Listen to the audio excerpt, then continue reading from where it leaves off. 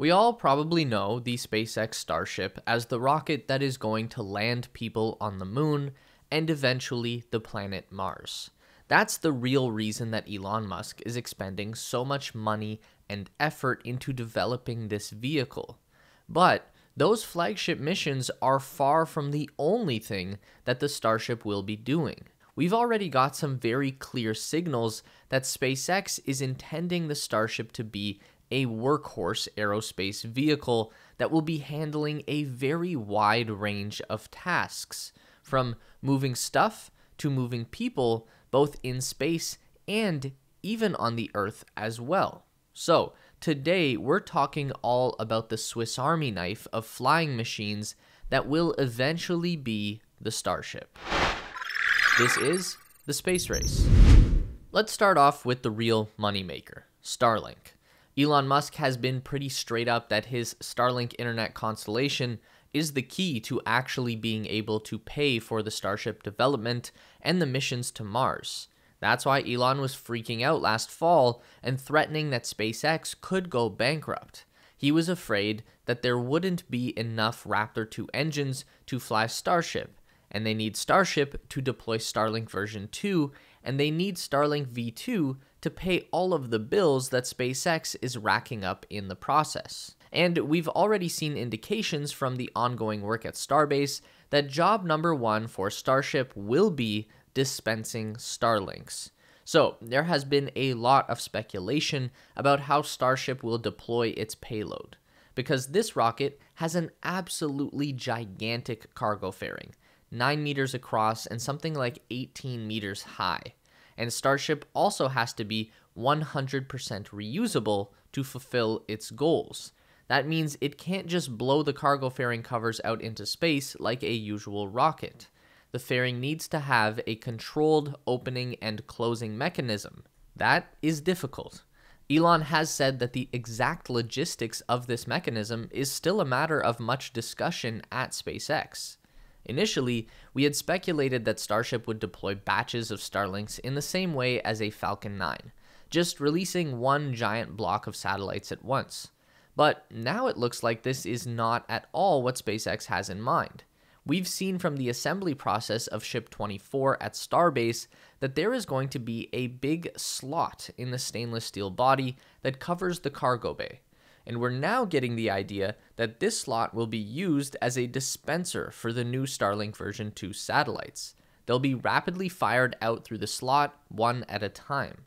Starlink satellites are long and thin when they first deploy, and then the solar panels extend out as they get ready to make their rise into operating orbit. This makes a ton of sense from a practical standpoint. Now, instead of having to open up a gigantic door to deploy that block, the Starship only needs to open up one little cover over that Starlink slot. The key to making Starlink work at its full potential, which is going to have to be tens of thousands of optical laser-linked V2 satellites, is going to be the size and lift capacity of the Starship.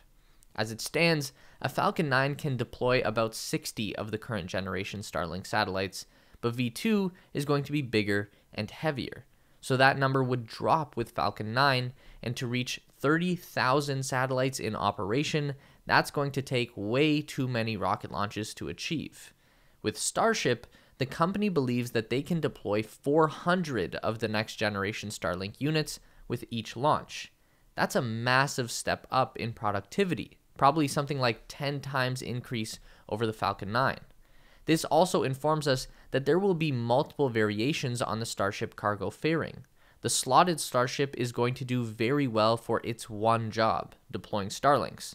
But the slot is going to be useless for anything else, so there is going to need to be at least one version with a fully opening door. This episode is brought to you by CuriosityStream, a subscription streaming service that offers thousands of documentaries and nonfiction titles from some of the world's best filmmakers, including exclusive originals.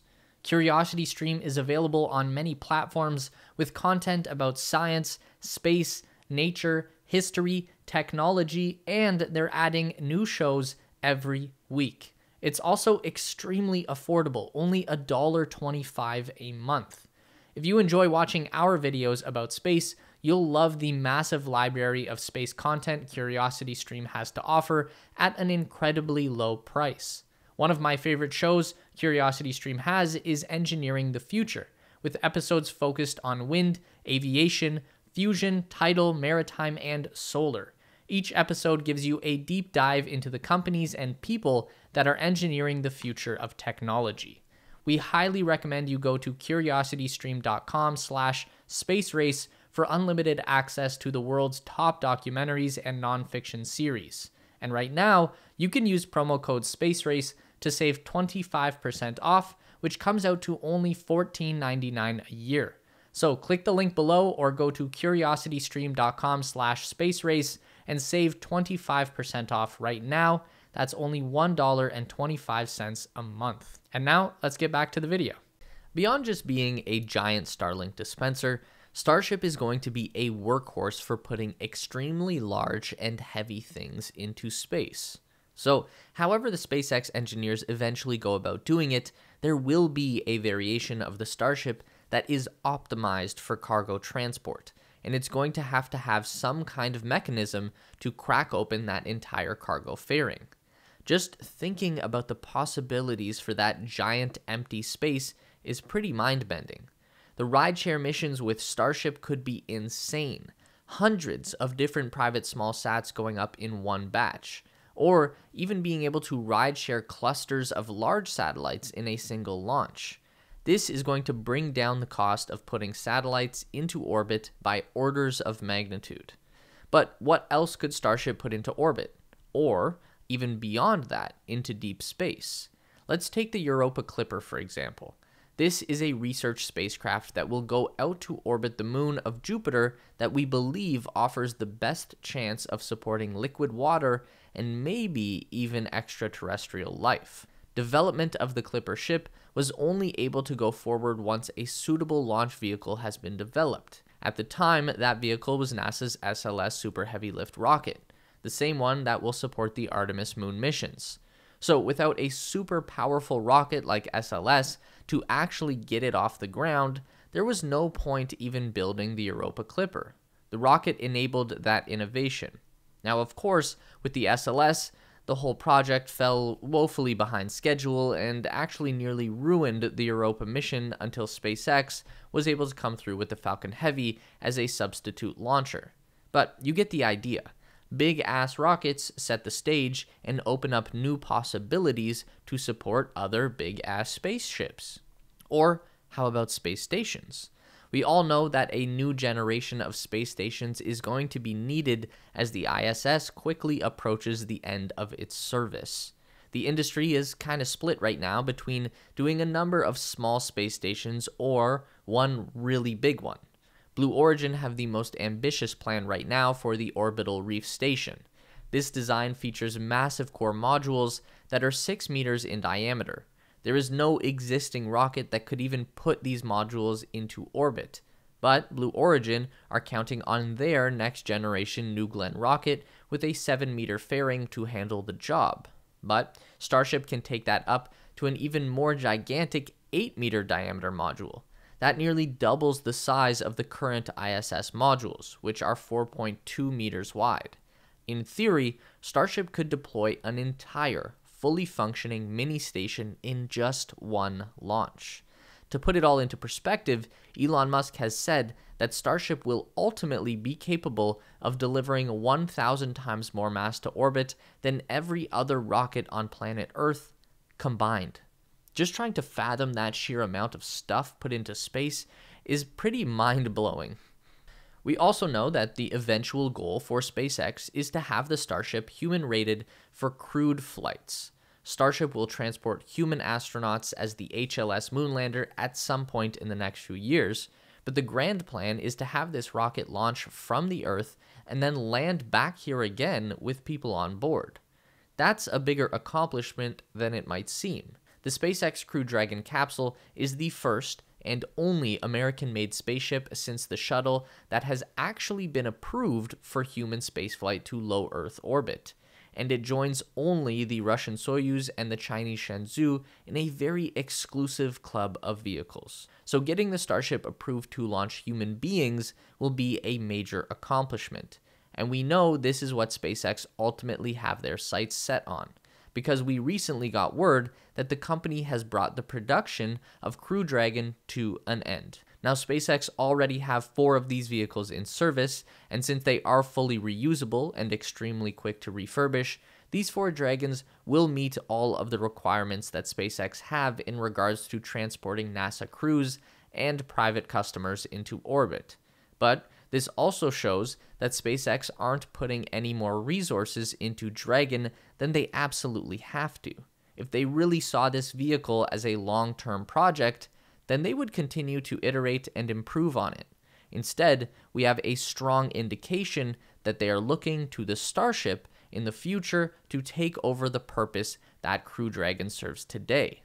The idea of a Starship docking with the ISS to deliver crew is actually pretty hilarious. I really hope we actually get to see that someday, because the ship is going to dwarf the station with its sheer size. A crewed version of the Starship will eventually take people to Mars as well. That's the grand plan. And in that case, we know that SpaceX are targeting about 10 to 20 people for that interplanetary journey.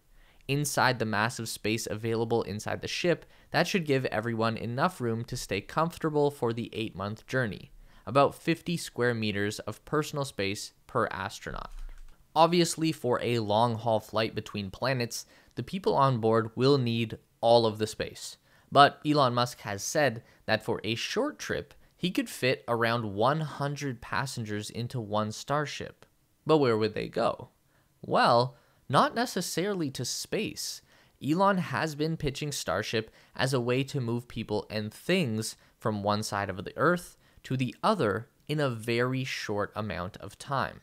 So the idea is that the ship would launch up to a very high altitude from one location, and then it would come back down and land in a very different location. Imagine you launch from a platform off the coast of New York and come back down on a platform outside Shanghai. Elon has said that the noise from these rocket launches and landings will be very intense, so it's only really going to work for coastal cities where they operate a few miles out to sea and away from the population. But it would be a radical change in transportation capability. That trip from New York to Shanghai would probably only take about 45 minutes in the air. Making that trip in an airplane is going to be about 14 hours, just flight time. The military is even eyeing up the Starship as a way to rapidly transport cargo and personnel around the globe. We reported a couple months ago about the US Department of Defense announcing that they would fund demonstration tests of the Starship as a point-to-point transportation on the Earth. The cool thing about Starship is that even though its optimal landing location would be into the arms of the Mechazilla launch tower, the ship can use landing legs to touch down on virtually any flat surface, no matter where that might be. This makes the ship infinitely more useful than a cargo airplane. It would also be significantly more capable than a cargo helicopter in terms of lift capacity and speed. So there's a pretty vast range of usefulness for Starship without even needing to go all the way into low Earth orbit. It's no exaggeration to say that this is one of, if not the single most significant vehicle design ever created across all categories of land, air, and sea, and the first flight of the Starship is only months away. It's a great time to be alive. Let us know what use case you are the most excited to see the Starship take on, aside from going to Mars, of course. That's kind of the easy winner there. Meet us back here every week for more updates on everything aerospace industry and interstellar exploration related. Make sure to give the video a thumbs up today if you liked it. That really helps us out for real. And subscribe to the Space Race for more videos just like this. We do one long form essay and one news update every week. And if you'd like more, we've got 2 more on the screen for you right now.